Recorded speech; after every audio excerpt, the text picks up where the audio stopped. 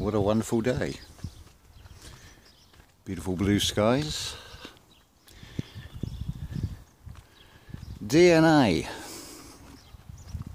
Do not alter. Basically what it means. See, scripture is being played out. You've got to be wiser than Pfizer. Show me something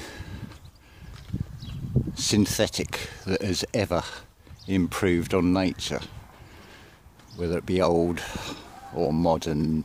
Nah, I don't think so. So, scripture. Well, you've done your Genesis bit, you're here.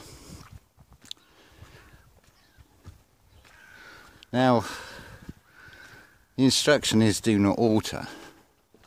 Do not try and improve upon things, especially when it is based on a huge deception anyway. Even under the Freedom of Information Act, that is showing clearly. So, if you decide or you are tricked into altering your DNA and your RNA, well, technically you're an abomination. You're an insult to nature. And what happens to abominations? They're wiped away in a flood. Well, floods come in waves. The first wave is a sea of lies called the media. The second wave is a bit like a shortcut, because you'll go straight from Genesis to Revelations. I mean, that's a short route that you really don't want to take, because there's the 4 horsemen of the apocalypse. One of those horsemen rides a pale horse. It's pale because it's frightened, it's in fear, it is discoloured. Oh, it'll see the light all right, a bit too late. The thing is, you'll be that horseman on that pale horse. Whilst below you is a Trojan horse that will flood every single cell. And you become synthetic. See, it wouldn't matter to me if it was 1,000 years of testing.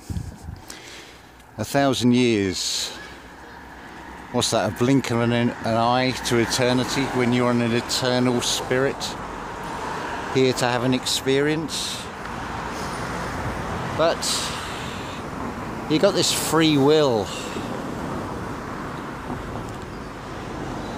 and your subconscious that doesn't know any better, your Eve, listened to a serpent, and it was told it wouldn't die, but it was also told it would die by this particular serpent. It's known as pharmaceutical. It's just one of a many-headed hydra that works in multiple ways. But yeah, you want to take a short route and disconnect your higher self, become basically an altered, unnatural abomination. Well, carry on, but see you on the other side maybe in 2 years, because I don't think that you got that long. It's only a matter of time, isn't it? And this reality is ruled by time.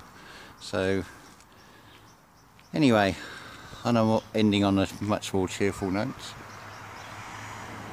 Beautiful weather, which no doubt will be plummeted into cold, because got to trigger those colds and keep the story going.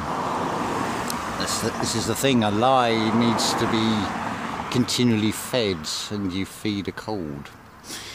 Interesting parallel there. Anyway, Just a little quick share of thoughts today. So you can take part in an experiment if you so wish, entirely up to you. But I would stick with the organic route. Do not alter. Aloha.